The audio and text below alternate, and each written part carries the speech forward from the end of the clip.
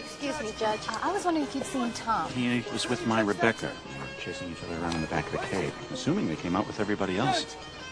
What is it, Sheriff? What's wrong? I was out making my rounds, and I seen the tavern door open. So I went on inside, and there he was, lying there, deader than a mackerel. Emmett. Big old knife hole in his back. And ain't but one man threw a knife like that.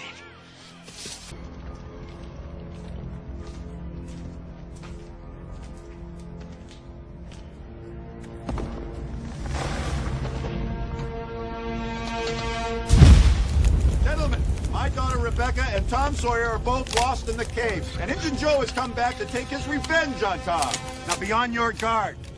Injun Joe has already killed twice. The sheriff and I believe that he will not hesitate to kill again. Judge,